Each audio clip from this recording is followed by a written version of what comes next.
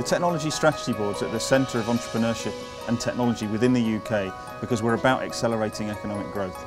We're here because we believe that technology can make a difference. It can help us do things better for the future. Robotics is a way of life. It's very enjoyable and fun to play around with robots. As a kid playing with Lego, so always like building things. Combines electronics, engineering, nature. Circuits. Obsession. They're made by people and they're for people. You have the ability to give people new limbs and things like that. What we're trying to do is not replace humans, but actually maybe do things that humans don't enjoy doing that much. Robotics is a huge opportunity for future development.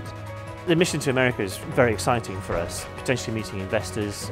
We see that they're at the forefront of exploiting and commercialising the technology. Now's the right time to have impact, and there's added value in the Technology Strategy Board getting involved.